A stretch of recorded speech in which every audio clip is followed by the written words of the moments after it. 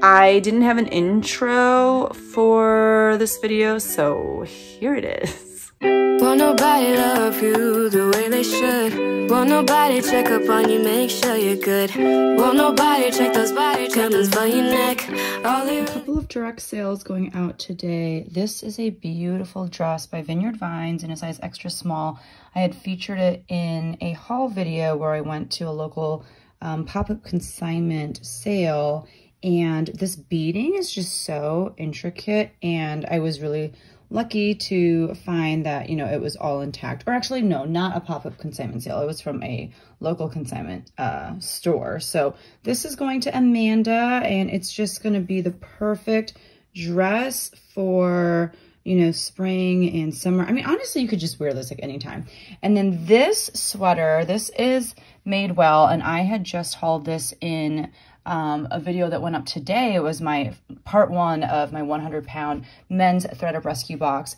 This was in that box, although this is a women's piece. It's Madewell MWL, size large. I was thinking that it was, you know, perhaps Madewell for men. I didn't know if that was a thing or not yet, because I know, you know, for a while there, they were only making clothes for women. But this is going out to Val, who DM'd me on Instagram while she was watching the haul. And so these are both going out direct, which means I'm able to sell it to people directly without any platforms. And so we don't have to worry about platform fees or anything like that. And that's always nice because, you know, I definitely save since I don't have to pay for any fees or anything like that. And I'm able to pass those savings along to my buyers. So this I am shipping out for $25 shipped.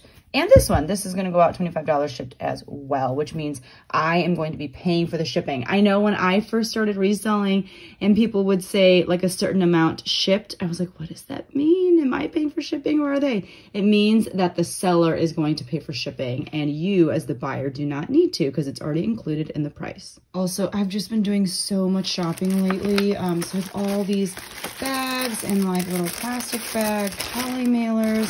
Let me know if you guys want to see a haul of things that I've personally bought from, you know, stores like Everlane and Anthro.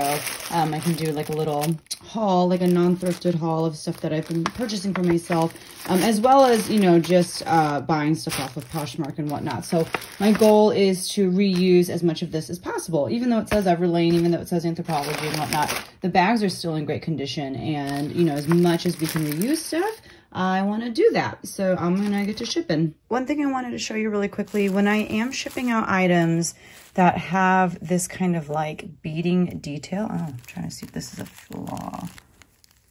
I don't think it is. It's just kind of a loose thread. But when I have items with like beading or sequins like this dress here, I don't like it if like a layer of beads or sequins is going to sit directly on top of another layer. And the reason for that is because they can kind of pull at each other and end up ruining, you know, the garment.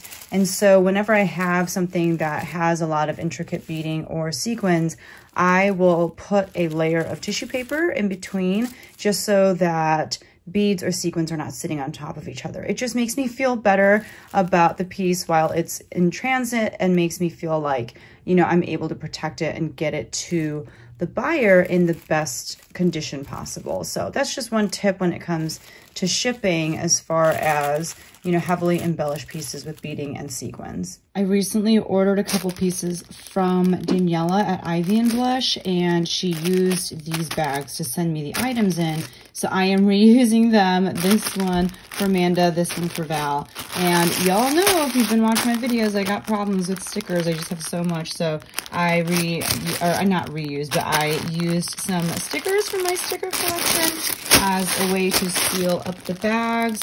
Ugh, they're just so beautiful, but I just don't use them myself very much. So there we go. I just dropped my daughter off at gymnastics, and I shouldn't, but I'm gonna go inside the consignment store. I'm just gonna look for like 30 minutes, you guys.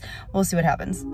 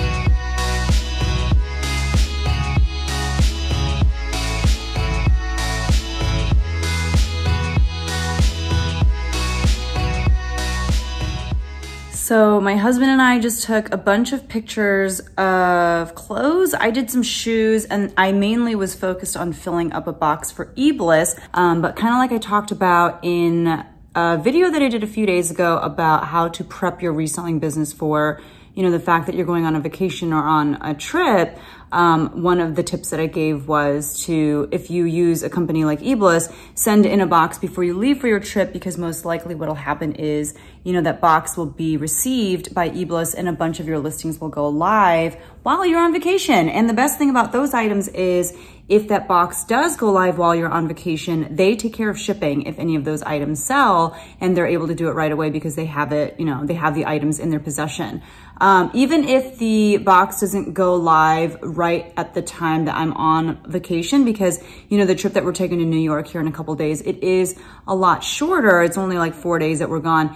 It will go live pretty much like right after we get back, which is great too, because when I get back, I'm still going to be kind of just like on like trip hangover, you know? So it'll be nice to have kind of those built-in listings that go live without me having to do any more additional work.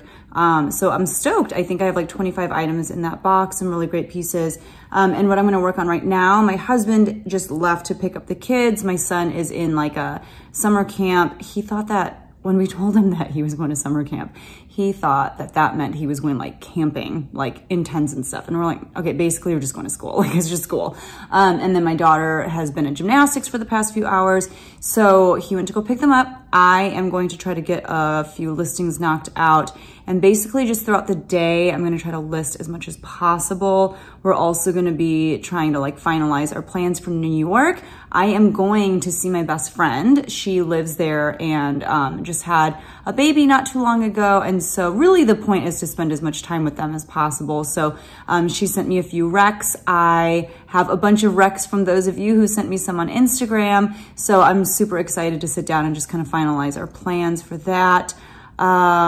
This is like the most boring vlog ever. I apologize, but really that's what happens in the life of a reseller. So, you know, but I will let you know, how many listings I was able to get up.